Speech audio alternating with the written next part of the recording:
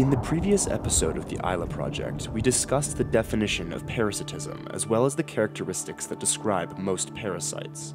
We looked at 3 of the 6 parasitic exploitation strategies and illustrated them using model organisms from the planet Isla. In part 2, we will look at the remaining 3 strategies, these being trophically transmitted parasitism, parasitoidism, and micropredation. As we examine the last 2, take note of how they both resemble and differ from the classical definition of parasitism that I presented in the previous episode. Like all concepts in biology, this classification exists as a spectrum, and there will always be species which push the boundaries of our understanding of any given classification. In this episode, we will examine 3 different organisms, each from drastically different environments and each with their own unique means of living as parasites on such a bizarre planet. This is the Isla Project.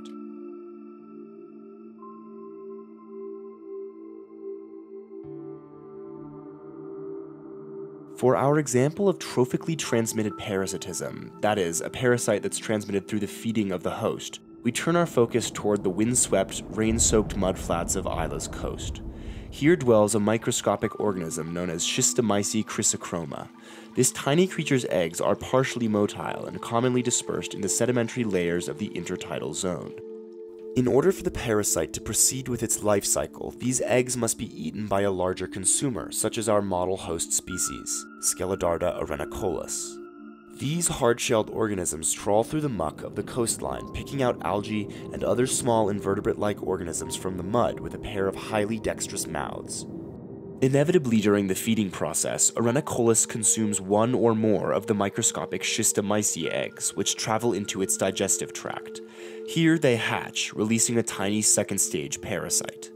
This worm-like stage has a large scolex, an attachment organ which allows them to latch onto and navigate the internal anatomy of the host. Their insides primarily consist of an enormous reproductive tract, which allows them to multiply at a rapid pace.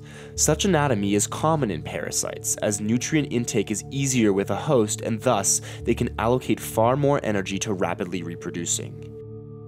Schistosomys chrysochroma are hermaphroditic at this stage in their life cycle, meaning that they are capable of producing both male and female gametes, as well as self-fertilization. Before they begin to multiply, however, the parasite travels from the host's gut to their reproductive organ, located at the posterior end of their body.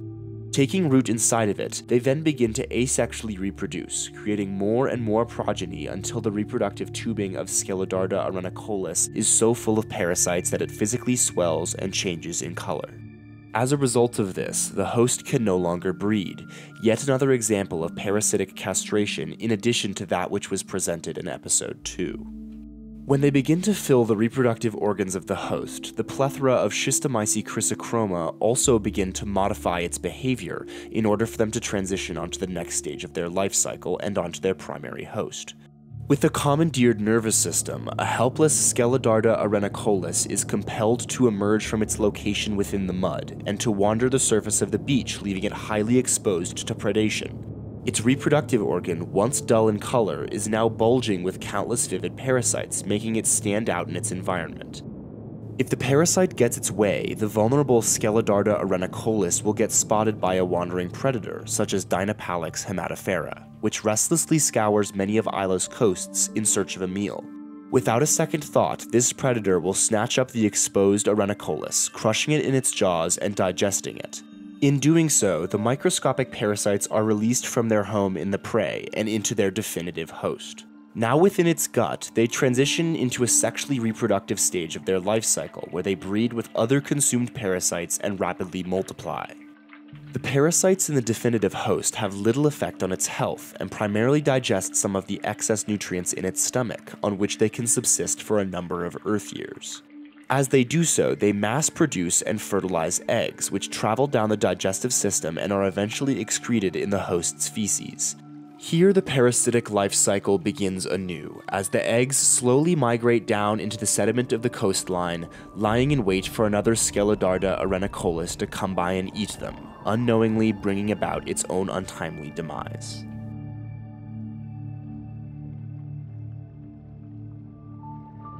Next, we'll look at parasitoidism, which is defined as an instance where a parasite lives in close association with its host, ultimately killing it as it develops through its life cycle.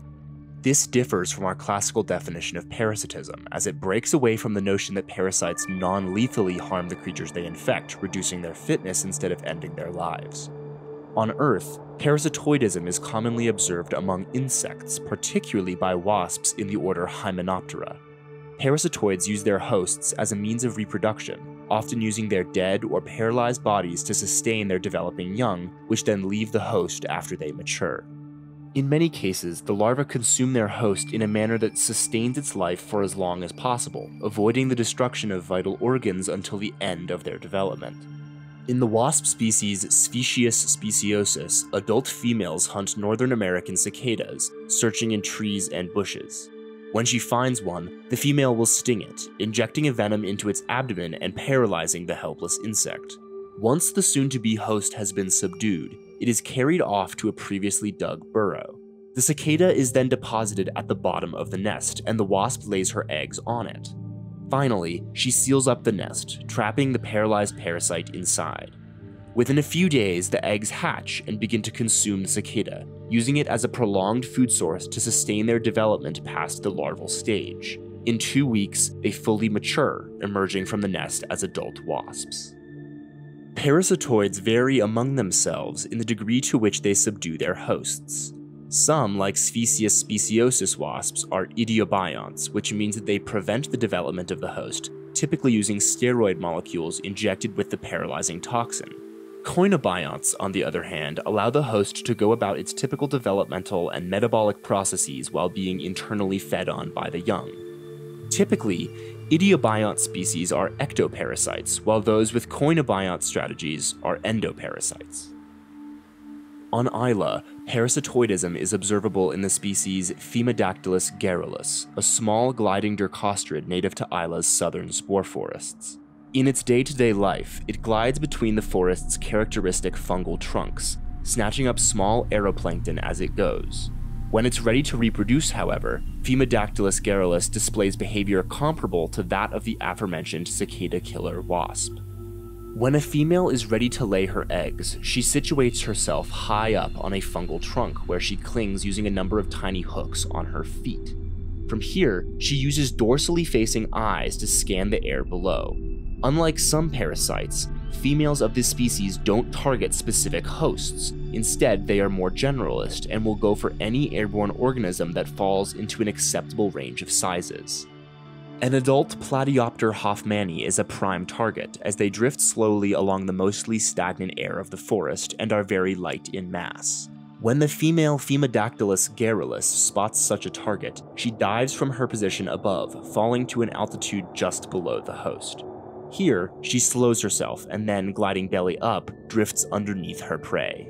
This position is advantageous for a couple of reasons. First, most potential hosts do not have downward-facing eyes, allowing for her to go unnoticed as she passes underneath. Secondly, unlike her prey, the female has ventral eyes on both her abdorostral and distothoracic ends, allowing for her to focus on her target as she glides below it, inverted. Thanks to these eyes being slightly far apart on her form, she is able to easily triangulate the location and trajectory of the moving creature. Femidactylus garrulus are not capable of active flight and behave more comparably to the gliding squirrels of Earth. This means that it's difficult for the female to give chase if she misses her prey, and so she must be as accurate as possible on the first pass. Once locked onto her prey from below, the gliding female uses her momentum to circle up behind it. From here, she can overtake it, and using a pair of strong oral arms, she can snatch it out of the air. The tips of these appendages are coated in a potent neurotoxin, which paralyzes the prey and puts it into a sustained, coma-like state. She carries her newly subdued catch to a pre-selected fungal trunk, in which she has previously bored a hole. Here, she climbs to the opening and deposits the helpless host, and she lays a clutch of eggs onto it. Here they will sit and develop for approximately 14 Earth days. Their mother is long gone at this point, however soon they will hatch, and while in vulnerable and flightless stages of their lives, consume the tissues of the host implanted with them in the hole. Eventually they mature to the point where they can leave the nest. Crawling out of the hole their mother made roughly 3 Earth weeks before, they cling onto the fungal trunk and take off into the dimly lit air of the spore forest. Finally, we have the strategy of micropredation, where an animal travels from host to host, benefiting off each but generally having a lesser impact on their individual fitness. Micropredation differs from our classical definition of parasitism, as it diverges from the idea that a parasite only infects a singular host during any given stage of its life cycle and maintains an intimate and durable relationship throughout. It is for this reason that micropredators are not considered conventional or true parasites, and instead sit somewhere in between classifications of consumer resource interaction. As we've demonstrated with Schistomyces chrysochroma, parasites can move between host organisms as they progress through development. However, when it comes to micropredation, a single adult organism can move between hosts throughout its life. The most common examples from Earth are mosquitoes. Females from most species fly between hosts and draw small quantities of blood from each. Micropredators typically impact their host less than other parasites, as the ability to travel between multiple organisms allows them to take fewer resources from any given individual. For our example from Isla, let's shift our focus from the land to the sea and take a look at the hemiphagic species Haemophilus blandus, a tiny invertebrate organism which siphons blood from shallow water fish. For the most part, it is free swimming, relying on a wide body to propel itself through the water. However, when it finds a host, it latches onto their outside and pierces their skin with a long proboscis. Haemophilus blandus is very small in relation to its host, so its presence typically goes unnoticed by the fish. Once attached, the tiny parasite draws small quantities of blood from the fish's bloodstream. Typically, the hosts that Blandus targets belong to the clade Diplogastra, also known as aquatic eelworms. The diameter of the parasite's proboscis has specially evolved to pierce the tough skin of these species. After the host has been drained of a sufficient amount of blood, the creature detaches from it and moves to find another. Rarely attached for more than an Earth hour, the Haemophilus blandus has a perfect window of time to suck nutrients from its host, while being minimally susceptible to detection. If it overstays its welcome, it's not uncommon to see the host eelworm discover the parasite, proceeding to rip it off using its proboscis and consume it. Haemophilus blandus typically inhabits shallow, rocky areas of Isla's marine sand plains, and thus, they tend to prey on species that use these rocks for shelter. Between their time feeding and swimming, it's common to see them clinging to these algae-covered boulders, using a pair of dorsal eyes to look out for any passing targets. We will discuss this parasite's home in further detail in the next episode. In conclusion, parasitism is an extremely prevalent form of biological interaction on Isla, just as it is on Earth, and it's important to note that while parasites can cause negative pathology within host populations, they are not a harmful component of the ecosystem containing them. Parasites help to manage populations of other species, and environments with a high diversity of parasites are almost universally considered healthier than those with a lower diversity. That's all for this episode of the Isla Project. In the future, we will revisit parasitism. However, for now, it's time to move away from the topic and explore other aspects of the planet. Until next time.